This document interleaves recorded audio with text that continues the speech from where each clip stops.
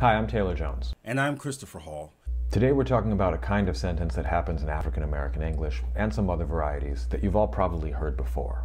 Sentences like, You know about no Drake? I don't know nothing about no Drake. I ain't concerned about no Drake. You won't be concerned about Drake. That's on your time.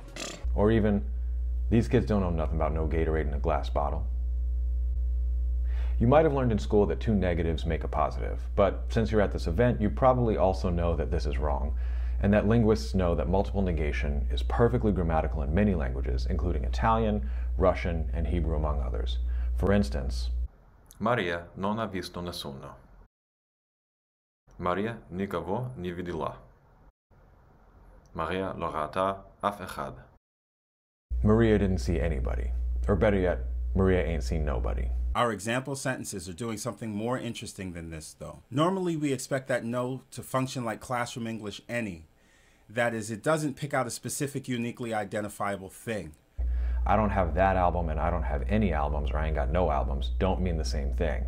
I ain't got no albums isn't talking about a specific known album. But in our first examples and others like them, people use this no before specific, uniquely identifiable nouns, including proper names like Drake or Earth, Wind & Fire, or even Taylor Swift.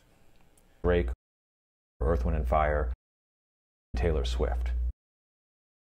So what's going on here? This is a social strategy.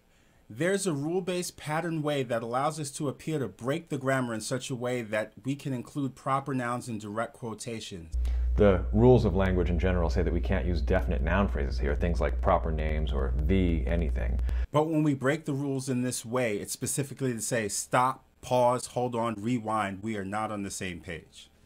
This strategy takes that noun that the no precedes and turns it into a topic or category like Drake and people like Drake. Or it broadens negation to include the attributes of the thing discussed. For instance, details about Drake, his personal life, his professional life, where he started, where he is now. Let's take a look at a classic example in sociolinguistics that's famous for other reasons. In a 1972 paper by Bill LeBove, an interviewer asked somebody named Speedy if a cat ever got into his coop. He says they never got into one of his. Junior suggests, unless it's a jive coop, and Speedy counters with the now famous, it ain't no cat can't get in no coop. He's still effectively talking about his coop. Junior's assumptions about the world can be represented like this. And Speedy is challenging those assumptions. A jive coop isn't a coop at all, and I told you I built a coop. The meaning is still that no cat has ever gotten into his coop, but it's now implied by a broader statement. Speedy's rejecting shared assumptions and forcing Junior to take a step back and reevaluate. This is important because these sentences and their translations and interpretations become canonical descriptions of AAE, and this has real-world effects. Everywhere from our classrooms to courtrooms, doctors' offices, and anywhere where professional record-taking is involved. And the examples we're talking about today are more complicated than just multiple negation. You can't just replace the no word with standard any and have the same meaning. We have to think about how language is used socially.